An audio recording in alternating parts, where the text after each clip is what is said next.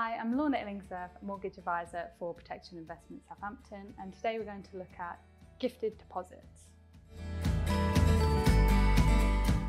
Saving for a deposit is the biggest challenge first-time buyers face when buying their first home. One option that can help first-time buyers is if they have someone who's able to gift them some or all of their deposit.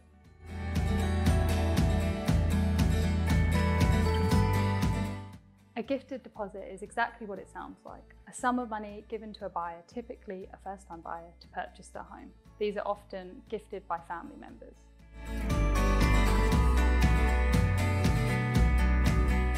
The key word is gift. A gifted deposit is not a loan. A lender will normally request that the person gifting the deposit to sign a declaration that they have no legal rights to any portion of the property.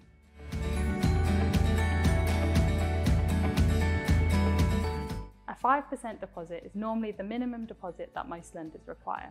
However, the larger deposit you have will give you access to a wider range of mortgage lenders and lower interest rates. And as you are borrowing less money, your mortgage repayments will also be lower.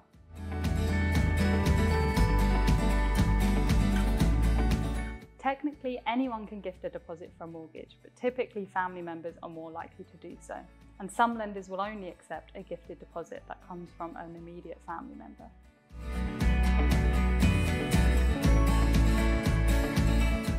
Applying with a gifted deposit is the same process as those applying without a gifted deposit, although some lenders may have a criteria that specifies where the deposit can and can't come from.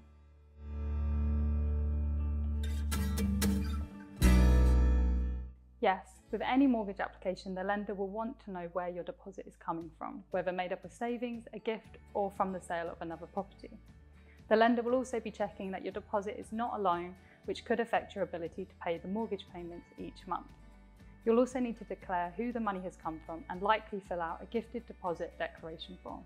This will state who is receiving and gifting the deposit, the relationship of the giver and receiver, how much is being gifted, and confirmation that the gift is a loan, and the giver will not have any claim on the property. Your solicitor will also carry out legal checks on the person providing the gift to comply with anti-money laundering regulations.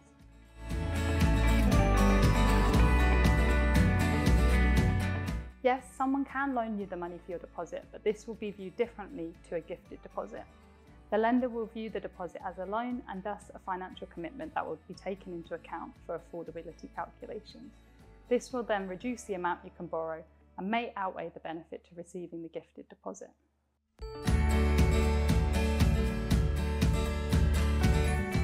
Usually gifted deposits are tax-free.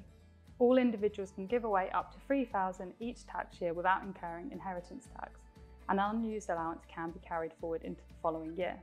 If the amount of the gifted deposit is larger than this amount, or if the person providing your gifted deposit passes away within 7 years, it may be subject to inheritance tax, but this is largely dependent on the estate at time of death and the 7 years prior.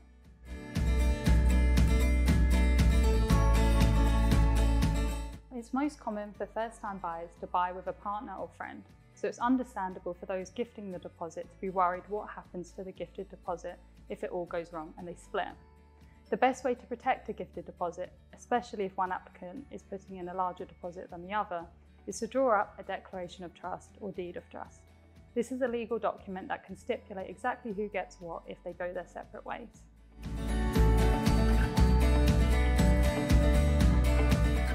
If you're looking to get a mortgage soon, please call us on 02380 66 8407 or visit our website.